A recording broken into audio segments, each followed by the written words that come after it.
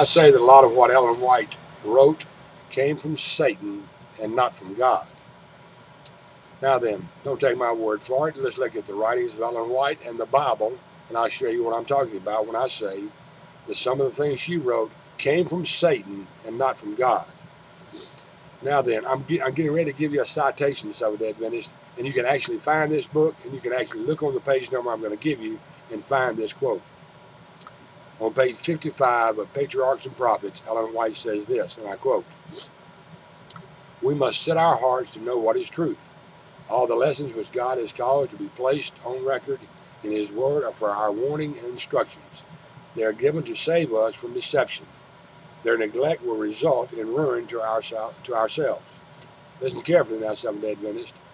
Whatever contradicts God's Word, we may be sure proceeds from Satan.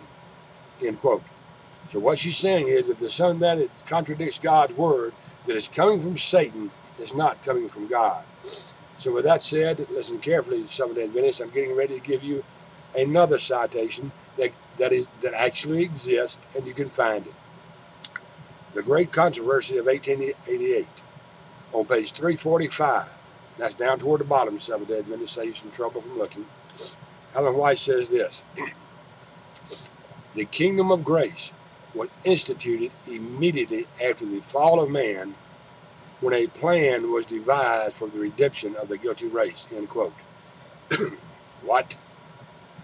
Ellen White is saying that a plan for the redemption of the guilty race was not instituted until after the fall of man? I think we got a contradiction in words here, Seventh-day Adventist. 1 Peter chapter 1, verse 18 through 20. "For as much as you know you were not redeemed with corruptible things as silver and gold from your vain conversation received by tradition from your fathers, but with the precious blood of Christ, as a lamb without blemish and without spot, who was verily foreordained before the foundation of the world, but was manifested in the last times for us." Ephesians 1:4 says this: "Accordingly, He has chosen us in Him before the foundation of the world, that we should be holy, without blame, before Him in love." So it appears to me the Bible is saying that this was already in the mind of God before the world was ever formed. Foreordained. The world there is the cosmos, which is, as best I can understand, covers the entire universe, not just the earth. Before the world was ever formed, it was already foreordained that Jesus Christ would die for sinners. Mrs. White, you contradicted God's Word. And according to yourself, if you contradict God's Word, it comes from Satan and not from God.